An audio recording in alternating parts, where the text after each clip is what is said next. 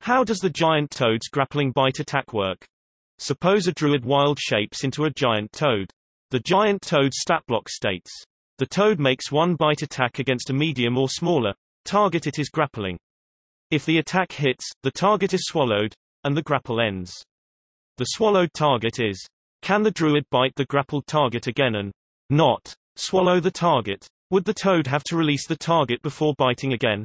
And if so, are there any advantages, disadvantages for the target or toad?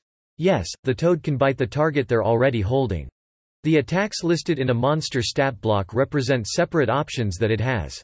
If the swallow attack succeeds, the toad must swallow the victim. It says, very plainly, if the attack hits, the target is swallowed.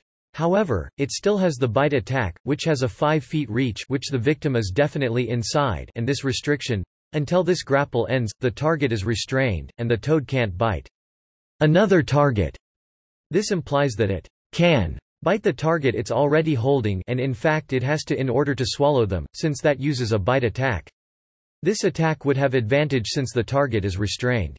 Note that even if one ruled the other way, that using bite against an already grappled target would automatically be an attempt to swallow, the toad could still just release them and immediately bite again.